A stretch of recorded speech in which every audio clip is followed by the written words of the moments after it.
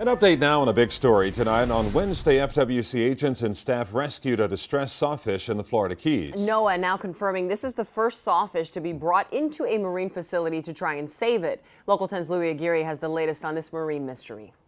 There have been multiple responses, but this is the first time that an animal was rescued. It was an urgent operation. FWC agents and staff from MOTE Marine Lab in Cudjoe Bay Saturday responding to this distressed smalltooth sawfish after witnesses observed it swimming in circles. It takes a lot of hands coming at the fish from different directions in order to stabilize the fish. Once stabilized, it was carefully transported by boat to the MOTE Research Center at Summerlin Key, where trained veterinarians immediately began care. We were giving it fluids, lipids, trying to strengthen the animal. Once vets and FWC biologists deemed it was responding well, the decision was made to move the sawfish to a bigger MOTE facility in Sarasota. This is video from Thursday of the animal being loaded into a tank on a special trailer provided by Ripley's Aquarium for transport.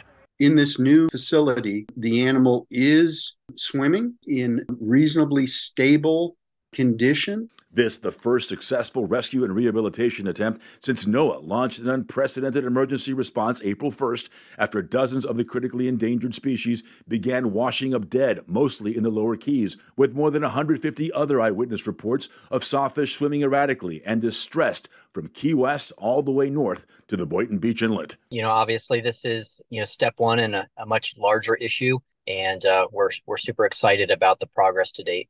As of Wednesday, 38 sawfish have been reported dead since January, according to FWC. This, as more than 70 other species of fish have also been documented behaving bizarrely, spinning, swimming upside down. And what's causing this is still a mystery. It just doesn't seem to be letting up, and we still don't know what the cause is. Meanwhile, this sawfish might just get a second chance. We're ready, willing, and able to support it in its rehabilitation process for as long as it takes until we can get this animal back out into the wild. That's our goal. And scientists still have not found the smoking gun that's causing this. They're focusing on an overabundance of Gamma discus in the water samples taken from the lower Keys. That's a benthic microalgae that's often toxic and linked to ciguatera, the toxin that causes seafood poisoning in humans. So far, the Department of Health says there are no humans that have gotten sick. It's so important, more now than ever before, to please report the distressed sawfish that you see immediately to FWC. We have that hotline for you and so much more info in our web story. Just scan that QR code. It'll take you straight to the Don't Trash Our Treasure page on local10.com.